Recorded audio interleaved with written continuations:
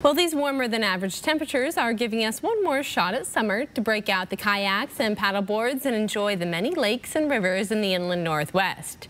Tonight, we are giving you a bird's eye view of what it's like to be on the water in the middle of October.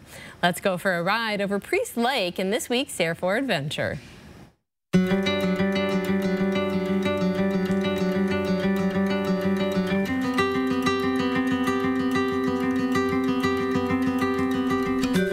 This year has been just phenomenal at Priest Lake. The tamaracks haven't even turned yet, but in the fall, the hills are just a golden blaze of color when those trees turn.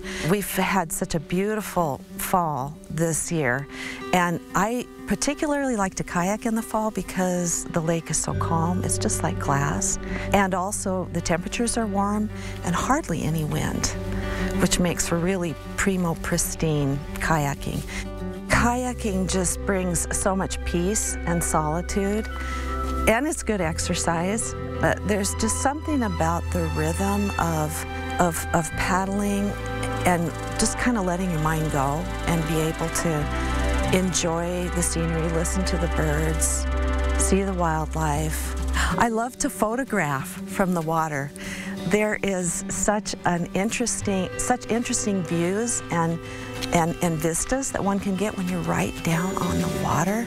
It creates just wonderful photographs, and it's just stunning.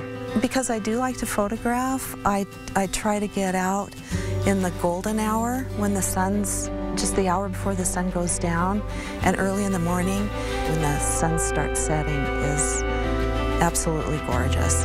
This time of year is my favorite. It is absolutely stunning. It's quiet, the lake is calm, the trees are turning, the wildlife is in abundance. The season is magical.